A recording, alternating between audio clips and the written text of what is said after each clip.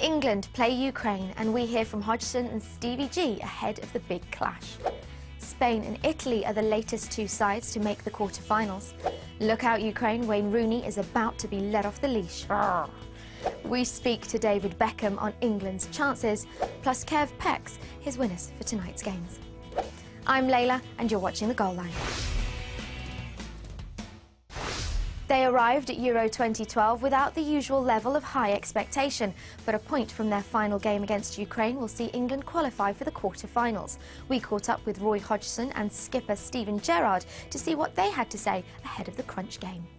Expectations are always going to be what international football is about, so I think we've got to be happy that the expectations have risen and that people now are believing we can go a bit further than maybe they believed when we started the competition. We're enjoying it because we're playing well, and it's important that we try and build on the platform we've set for ourselves. The team's doing really well, but there's a lot of hard work ahead. We've already seen some very, very good teams go out of this competition, but at least I think we feel now that we've given ourselves a chance, as you rightly say, and all of us are very determined to do everything in our power to take that chance. Two players who can be pleased with their efforts so far are Andy Carroll and Danny Welbeck, and one of them is about to get a surprise reward from Uncle Roy for scoring against Sweden. The chop. That's because the most famous weave in football is back, not from a career-threatening injury or a mission behind enemy lines, but from a two-match ban for kicking out against Montenegro.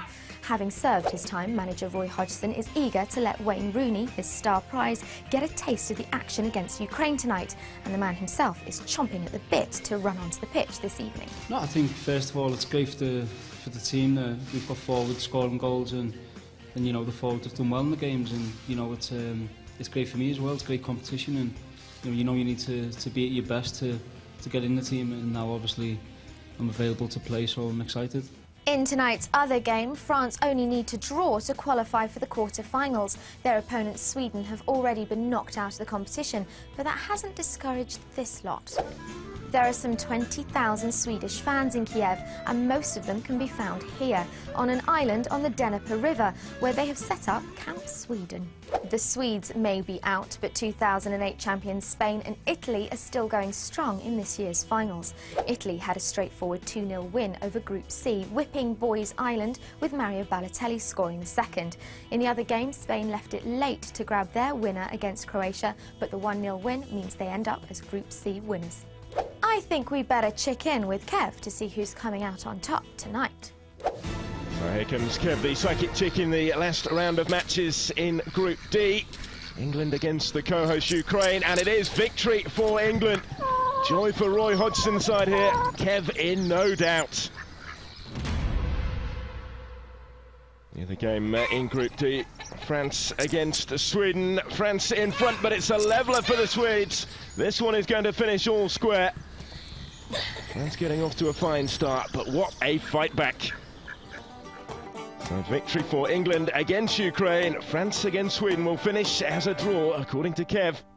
From golden eggs to golden balls now, and England's most capped player is enjoying watching his old team play at the Euros, and it sounds like he's expecting to be watching a lot more of them in the coming weeks.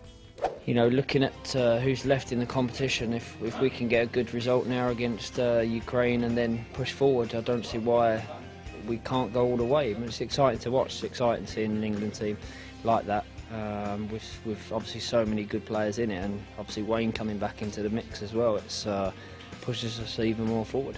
And finally, Germany is showing everyone how it's done on the pitch, but off it, the skills of their supporters leave a little bit to be desired, as this fan is about to find out.